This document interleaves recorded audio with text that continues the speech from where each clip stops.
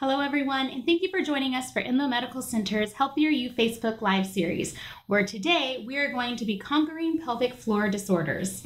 About 1/3 of all U.S. women suffer from pelvic floor disorders, according to the National Institute of Health. These conditions can be embarrassing, painful, and limiting, and due to their sensitive nature, many suffer in silence and avoid treatment. But women can conquer pelvic floor issues and get back to their normal activities.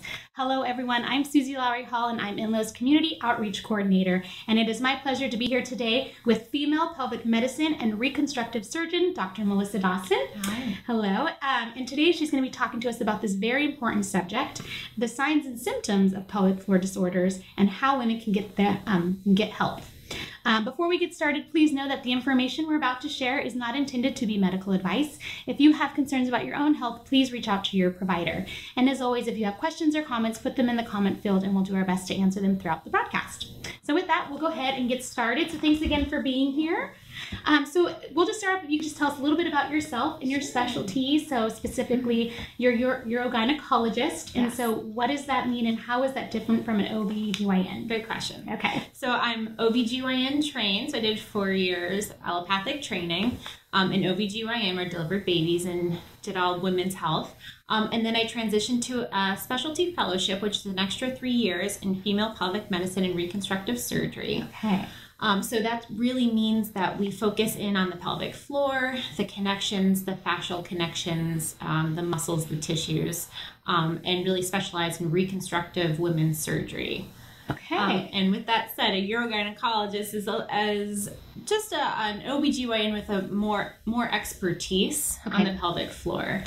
And we deal with pelvic floor disorders, which include urinary dysfunction or incontinence, fecal incontinence, defecatory dysfunctions, and pelvic organ prolapse. Great. So that actually brings me to my next question, and that is, as you mentioned, pelvic floor disorders are very common, but what exactly are these and who do they affect? Another great question. So I just read another interesting fact that 1 in 4 women over the age of 20 actually suffer from pelvic floor disorders. Yes. Yeah. Pelvic floor disorders are usually classified as urinary incontinence, fecal incontinence, and pelvic organ prolapse. Okay. Pelvic organ prolapse is descent of the pelvic organs into the vagina. So the bladder can fall, the rectum can fall, the uterus and cervix can fall down, or the vaginal cuff, if you've had a hysterectomy, don't have those organs anymore. They can come down and into the vagina, and eventually they can actually come out of the vagina, making quality of life an issue. Yeah. Women don't like to talk about it or leave their houses, can cause anxiety and depression. So trying to get the word out, talk to women about it. Primary care physicians and their OBGYN should be able to initiate those conversations and send to a specialist like myself. That's great. That's really helpful. So how would you've described the symptoms, but how would a woman know she has this issue, and how do we make that connection? Absolutely. Yeah. Pelvic organ prolapse is a condition that basically we treat if you're symptomatic. So if you feel very common symptom is like sitting on an egg or feeling a pressure or a heaviness in the vagina. Okay. That tends to really lead me to more pelvic organ prolapse. You can have other symptoms associated with it, like urinary incontinence, like I leak, can't make it to the bathroom on time, gotta go. Yes. Or when I cough, laugh, jump, or sneeze, I leak some urine. Also can cause some defecatory dysfunction, so constipation and not being able to relieve your bowels or completely empty. Okay. But mainly pelvic organ prolapse is a symptom that you feel and a symptom that we treat only if you're symptomatic or feel those symptoms. Okay, so that's good to know. Mm-hmm. So what are some of the conditions you treat here in your clinic? And what does the treatment look like, or what does that entail? Yeah, so I treat a variety of pelvic floor issues. So we talked about urinary incontinence, fecal incontinence, pelvic organ prolapse, but I also treat pain conditions like interstitial cystitis or any kind of bladder dysfunction. Okay. I treat high-tone pelvic floor dysfunction, so sexual dysfunction, if a woman's having either painful sexual intercourse or she's just having pain all the time in the pelvic region, we do treat that.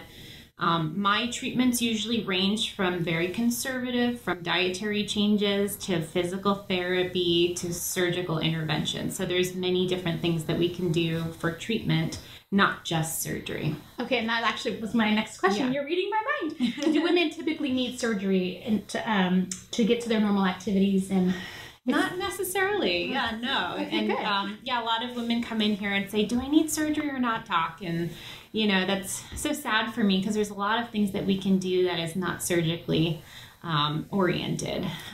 So, for example, interstitial cystitis is a pain condition of the bladder, and women can get really great relief just from cutting out some trigger foods or things in their diet that are triggering this pain cycle. I always say spicy foods, alcohol, and we see that sometimes with overactive bladder, which is part of that urgency, gotta go feeling. Certain foods and beverages will trigger the bladder, irritate the bladder, and cause these pain conditions or irritative conditions where you feel like you're visiting the bathroom a lot to pee, or can't make it to the bathroom and having incontinence issues, or getting up at night to go. Okay, so when would be an example of when one might have to get surgery? Is there some symptoms with that as well? Absolutely. Okay. Yeah. For urinary incontinence, usually we start with conservative management, dietary changes, pelvic floor physical therapy, which is its own specific form of physical therapy, where you work one-on-one with a woman physical therapist. She can do external and some internal work to get to those pelvic floor muscles, which are I should have brought my pelvic model. I have a pelvic model. Basically layers of pelvic floor muscles that are all basically shaped like a hammock that keep all of our guts and insides in. Yeah. Sometimes because those muscles become very weak, they have to be strengthened again, and you have to reteach your brain to understand how to control those pelvic floor muscles and your bladder and your bowel. And pelvic floor physical therapy is a wonderful standard of care, conservative management for a lot of things that we treat, including urinary incontinence. So surgery really comes into play for third and fourth line managements of urinary incontinence, fecal incontinence, and pelvic organ prolapse. Okay. A lot of things can be treated conservatively, like I keep saying. Yeah, no, absolutely. But surgical management is my specialty, and when we do get to surgery, that's really when I'm most able to help a lot of these conditions because I'm so specially trained. Which is exciting. And it's great for all of us out there who really need you. So thank you. So now if someone schedules an appointment with you, how would they do that? Do women need to make an appointment with you directly? Do we need a referral? Like how do we go about that? So right now I'm by referral only. So talk to your primary care provider or your OBGYN or urologist. They're all very familiar with the conditions that I treat, so they'll be able to provide a little bit more information and then write a referral to me. And if I'm not able to help you, at least I can refer you to the appropriate people that can. Yeah. So that's great. It's really exciting. We have lots of equipment. I know we're here. It's great. Yeah, we're here in my office. What's behind me is the urodynamic machine, and a lot of women freak out when they see it. We call it our little torture device. It's not really torture. It's not.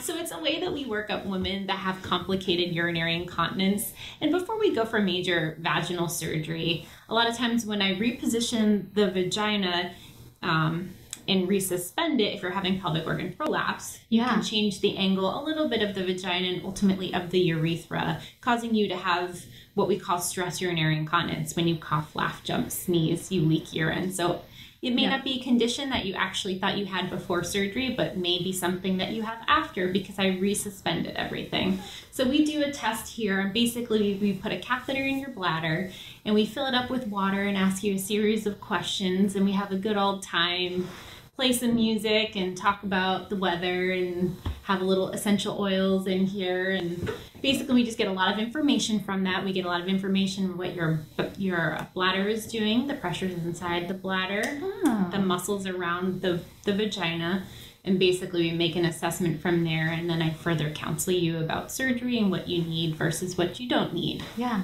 So that's really interesting and very thoughtful, by the way. Yeah. I know. I'm trying to think of a nice way to say it. We also have in-office cystoscopy, so that's when I look inside the bladder with a little telescope, that's indicated for a few other things, but we can do that right here in the office without going to the OR. So that's pretty neat. That is very nice. Yeah. That's great. Thank you. Well, this has all been amazing insight. Thank you so much. Is there anything else you want to share before we wrap it up? I don't think so. There's so much to talk about. I'm thinking, no, come see me. I'd love to see you guys. And definitely. Yeah, get a referral and head on over. Sounds great. Well, thank you so much, Dr. Dawson, for being here. Absolutely. We really appreciate it. And thank you, everyone, for joining us.